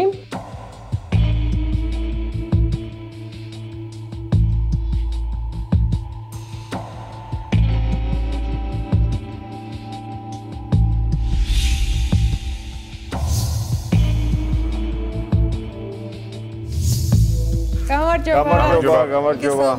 ახლოდან რომ მოგიყვანოთ და გაგაცნოთ ეს სიყვარულის ბუნდები შეიძლება? აი კიდევ დაიწყო ყველაზე მეტად უყვარს. კაი. აკი, მაგრამ უნდა გაიცნოთ. ნინ დადადე. ისენიც რა საყვარლები ეს არის ელიაველი, ეს არის ვაკელი ძაღლი. აუ. წამო. ეს რატო ამოწმე? ელიაველი მეთქი ჯიშია. კაი. მოდი ჯერ პატარა ბავშვები გაგვაცარი. ჩემი ასისტენტები დამხმარე თინა ნინა. კაი, არა უშავს. გადიან? კი, ესენი არიან დამხმარეები. კაი, როგორც ის. თინა იქ მიდი და მე რო გეტყვიან გამოდი, კაი? კაი. გამარჯობა. გამარჯობა. ყავთ რომელიმე ძაღლი, კატა, შინაური ცხოველი? მე ძაღლი ყურდღელი. ვა, თქვენ? მე ძაღლი მყავს, ძაღლები, ლაბრადორები. და რა კარგ ადგილას მე რამოდენიმე შინაური ცხოველი მყავს. ძალიან სასიამოვნო. არ ყავთ. არ ყავს? მაგრამ არ აქვს მნიშვნელობა. იმსახურებენ თუ არა ეს საყვარელი არსებები დიდხანს და ჯანმრთელად სიცოცხლეს. ნამდვილად. კარგით, მეც ყავდა ძაღლი, რომელიც 3 წლის წინ გარდამეცვალა, რინგო. რინგოს შესახებ ცოტა მერე მოგიყვებით და პატრა საჩუქრებიც მაქვს ძაღლის პატრონებისთვის. თქვენ არ დაგჩაგრავდა, თქვენთვისაც მაქვს რაღაცა. მაგრამ ისე მომიკვდა თავის დროზე, რომ დღემდე არ ვიცი მისი სიკვდილის მიზეზი. რაღაც უცბად გახდა ცუდად, ექიმებმა ვერ დავრეკე, იმიტომ რომ შუაღამე იყო, სასწრაფო მომსახურება მოგეხსენებათ ქვეყანაში არ გვაქვს ესე მყისიერი და ტრავმა არის, რომელიც ალბათ ერთხელება გამყვება რა. ეხლაც 2 წელი გავიდა, ჯერ არ ვარ მზად, რომ სხვა ცხოველი ავიყვანო, ერთადერთი რაც გოგოებს მოუყვანეთ, არის 2 ზაზუნა და ჯერჯერობით ესეც საკმარისია. რინგოვეტი ეს არის ინოვაციური მობილური აპლიკაცია, რომლის საშუალებითაც ცხოველების პატრონებს შეუძლიათ ყისიერად გამოიძახონ ადგილზე პირველადი სასწრაფო ვეტერინარული დახმარება. ან დისტანციურად ჩაერთონ წინასწარი დაჯავშნით, ან ასევე მყისიერად ვეტ-ექიმთან. დღევანდელ დღეს, აგერ თქვენ ძაღლის და კატის პატრონები ხართ, იცით, რომ ძალიან ბევრ ხათაბალასთან არის დაკავშირებული ზოგადად ცხოველის ყოლა, გარდა იმისა, რომ პასუხისგებლიანი ამბავია, ყურადღება, ვეტ-ექიმთან ჩაწერა, თუ მანქანა გყავთ ხომ კარგი, თუ არა და მაშინ ძალიან დიდ დროსთან და ფულთანაც ასოცირდება, ანუ უნდა გადავიყვანოთ მანქანით, ნუ საზოგადოებრივ ტრანსპორტზე აღარ ვილაპარაკებ, მიყვავს ექიმთან, იქ არ ვიცი, ვერასდროს ვერ შევდივართ ამ ჩვენი ძაღლებით და კატებით იმ დროს, როცა ჩაწერილი ვიყავით. მე იქ შეყვავს როგორც იქნა და აღმოჩნდება, რომ უი ძალიან მარტივად შეიძლებოდა ამ ყოველფრის მოგვარება. რა, ანუ გაცილებით მოკლე დროში, ვიდრე ეს წათრევა, მოთრევა და ასე შემდეგ. ანუ გამოდის, რომ თანამედროვე ადამიანისთვის ყველაზე ძვირფასი რესურსი არის დრო და თავისუფლად შეგვიძლია რომ დავზოგოთ ეს დრო. ცოტა სტატისტიკაზეც რო ვილაპარაკოთ. რინგოვეტის აპლიკაცია ერთი წამი ბოდიში. რინგოვეტის აპლიკაციით ხდება ექიმის ადგილზე გამოძახება. მოდის ახალგაზრდა ექიმი და ისეთი სერვისები, როგორიც არის თუნდაც მშობიარობის მიღება, ანალიზების აღება, ვაქცინირება, ჭიებზე დამუშავება, ანაფხეკის აღება ეს კანის ამბავია. ამ ყოველფრის გაკეთება შეგვიძლია ადგილზე. თუ მოხდა რომ თქვენს 4-ფეხა მეგობარს სჭირდება აუცილებლად ჰოსპიტალიზაცია, მოხდება შემდეგ უკვე მისი ჩვენს პარტნიორ ვერტ კლინიკაში გადაყვანა. კაი, დღესდღეობით თბილისში არსებული ყველაზე მოთხოვნადი, აი ტოპს როგორც ამბობენ, ვერტ კლინიკები ყოველდღიურად ემსახურებიან 40-მდე პაციენტს. 40-მდე პაციენტს. ჩვენ შეგვიძლია რომ ეს 40 გავაორმაგოთ და ასევე ვიდეო აპლიკაციებით, ვიდეო კონსულტაციებით გაცილებით უფრო მეტი ნულოვანი დანახარჯით ფაქტიურად, ეფექტურად რა გავაკეთოთ? ექსამეტაძონი გავუკეთე, მალა მოუყიდე, უცბად ჰოპ მოგვარდება რა. კაი. ვინ ვარ მე? მე ვარ ნესტანი.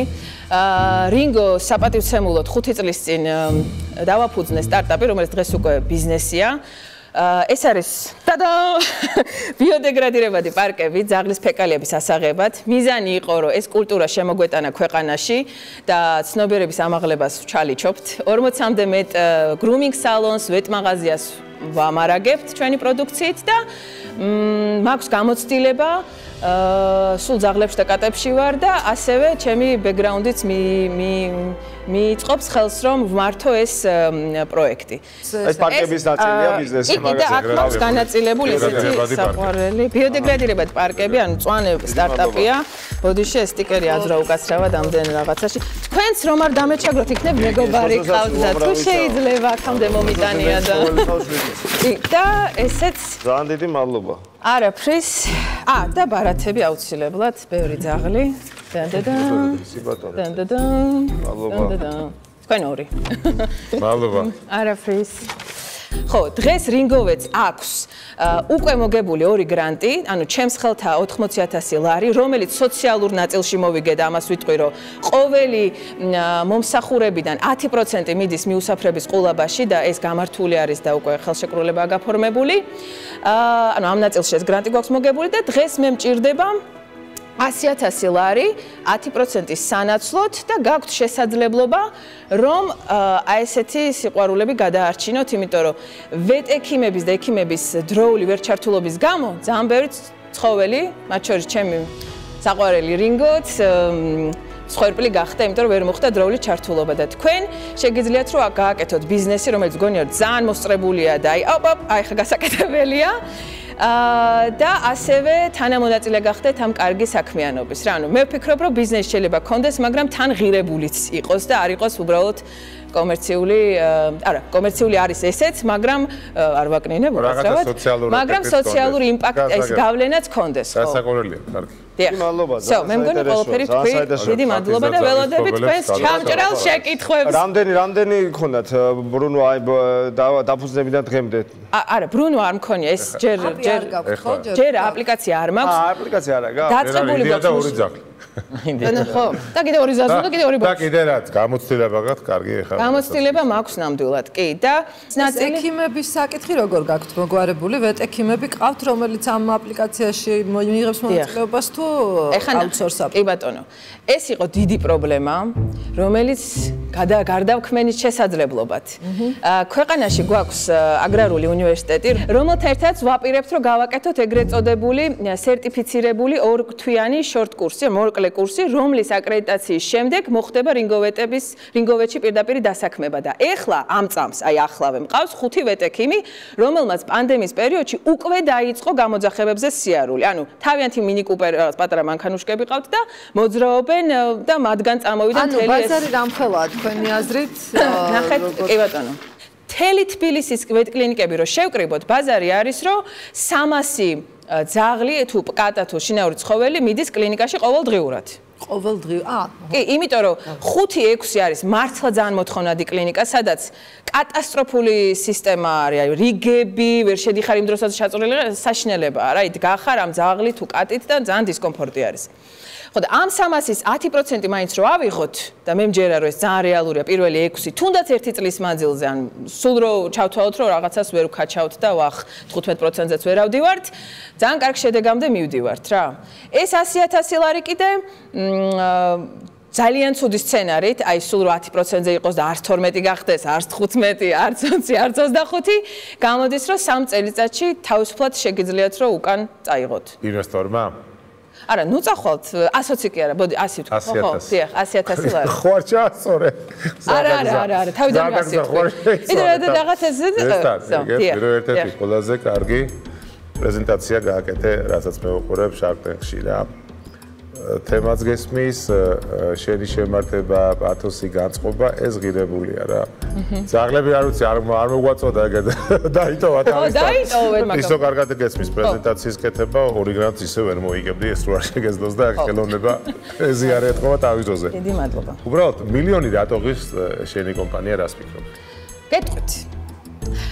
გამომდინარე იქიდან რომ ოღონდ ფინანსურადაც გითხარი, აი მომავალს იმის იქით აცხოვს, აი რა ნაკადებს ელოდები.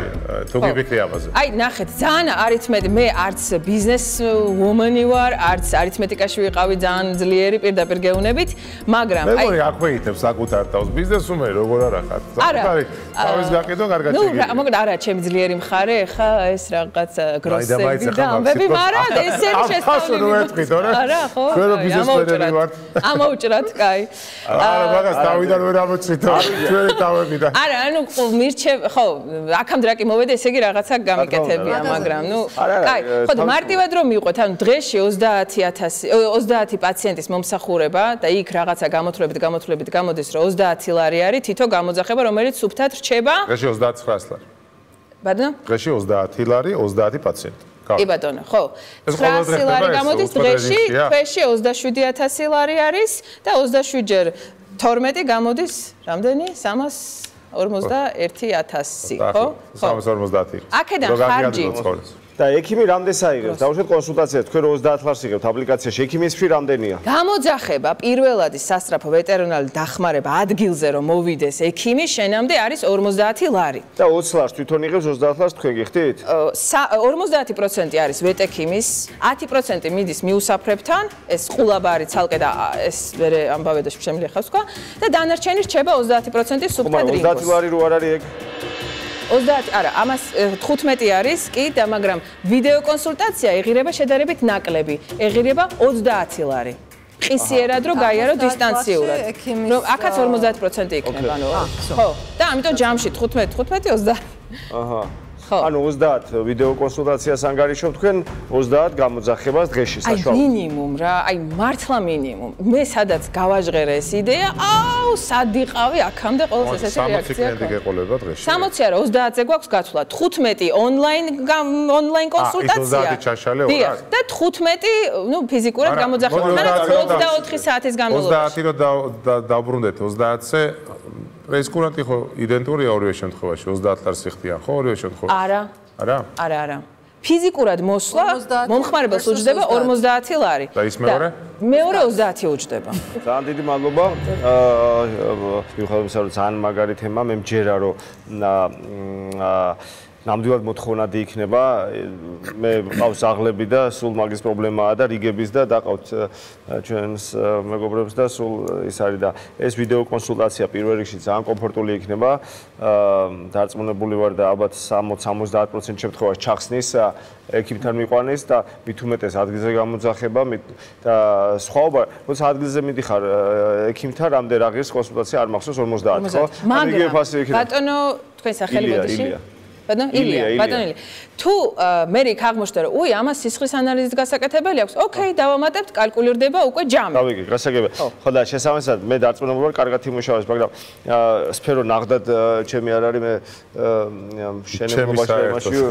ხო და თუ რომელიმე ჩვენი კოლეგა ამ პროექტს ასე ვთქვათ დაინტერესდება და ჩაერთვება მე განვიხილავ მასთან ერთად თანამონაწილეობას, ამიტომ ისო ეხა მე ამ მიმართულებით არ საქმიანობ, არ მესმის ეს ანიშნე ღია ვარ იდეებისთვის და ძალიან ბევრჯერ შევალ და მომავალში შევსულა და შევალი იმ პროექტში, რომელიც არ მესმის და არ მიკეთებია ცხოვრებაში, მაგრამ ეს არის ძალიან საშუალო არის ჩემგან და ერთ-ერთი კიდევ ერთხელ ვიტყვი აი ყველას გასაგონად რომ ერთ-ერთი ყველაზე კარგი პრეზენტაცია ჩაატარე რაც მე მენახია ღირდა მოსვლად ნამდვილად მე მოუწოდებ ყველა ძაღლის პატრონს როცა გაიშვება აპლიკაცია რომ ისარგებლო შენი სერვისი და ერთ-ერთი კლიენტი აქავა ესე იგი კასტომერი ორი აქ დღეს მაგრამ ჩვენ ბაჭიას თუ დამიჩაგრებ ძალიან მეწყინება არ არის ცოტა ხანში აი თუ ჩადებთ ფულს კი ბატონო მე ბაჭიებზე და კუებზე თქვენი ლეკვებია ის იბარი იყიდანი ესენი არის მიუსაფარი მაშინ ძაღლი წაიყვანეთ რომელიმე. აი, დაჩი წაიყვან. დაჩის და სოსოს არ აყავს ძაღლები და დაჩისთან არ მოშორდა საერთოდ თვითონ. მე მარტო ვცხოვრობ და ეგ პრობლემა თორე აქამდე ძაღლი მეყოლებოდა აუცილებლად. სტერილიზაცია მოყვება, მე გჩუქნით. არა, კი, უბრალოდ მარტოს ვერ ვტოვებ და თორე ძაღლები ძალიან მიყვარს და შარქებო თქვენთან აქ ერთ შემოთავაზება რომ რინგოს სახელით მიუსაფარ ძაღლებს დავეხმაროთ თითო შარქი არ ვიცი რაღაც 5-5000 ლარით მაგალითად და რინგოს სახელით რომელიც იყო ინსპირაცია იმისი როგორც ხვდები რომ მიუსაფარ ძაღლებს დავეხმაროთ ხოლმე მე პირადად მზად ვარ რომ ამ იმაში ვიმონაწილეო თუ თქვენს თანახმა იქნებით შეგიძლიათ შემომიერთდეთ მე დაჩის ინიციატივას ვუერთები მე პირველ წინადადებაზე იგივენაირად ვჩები შეთავაზება ნესტანთან გაქვს დაჩი არა მე ბიზნესის მხრივ დაჩის შეუერთდები მაგრამ მინდა ვიპოვო ისეთი ასე ვთქვათ მექანიზმი რომლითაც მაქსიმალური ასე ვთქვათ ეფექტი ექნება ჩვენ კონტრიბუციას ამ საკითხში აი კაი წავიყვანე ხამ ძაღლებს ხო სოსოს რომ უნდა დაიტოვოს არა არ დაუტოვებ არა არის ვარქებს ავიყვან მოიყვანა არ შეიძლება არ შეიძლება და მოვათრიო დიდი მადლობა საჩუქრისთვის ნესტან არა ფრის პირიქით მოგეხმაროთ კი კაი იქნება ეს ისეთი მძიმეა მადლობ ძალიან კარგი იყო საინტერესო იყო და ადრონელია როგორ წარმატებები თქვენს მადლობ აკომპანიმენტს გააკეთა ხო გვერდს გიბაგრე სოსოს ზაღლის ეშენია და იმიტომ იყო შევიჭამე ვერაო, მაგრამ ძალიან უნდათ, მაგრამ ვერ ქნეს და. არა, უშავს მე ძალიან კმაყოფილი ვარ და მართლა ამოვისუნთქე. მიხარია და ძალიან კაი პროექტია. აი ძალიან.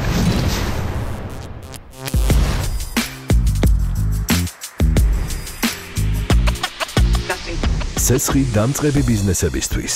ქსელი, რომელთან ერთადაც საყვარელი საქმე გლობალურ სენსაციად იქცევა.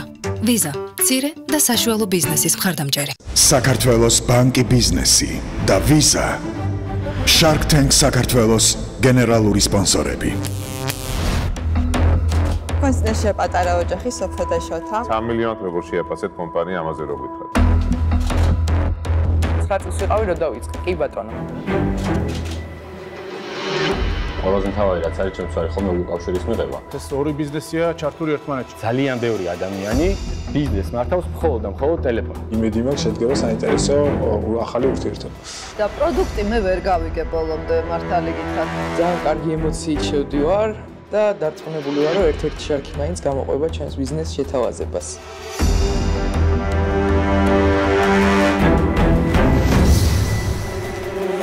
მე ზოგადად შორს ვარ იმაზრიდან რომ რა სფეროშიც არ ვარ, იქ ინვესტიცია არ უნდა გავაკეთო, ხანდახან პირიქითაც არის და უფრო მაინტერესებს.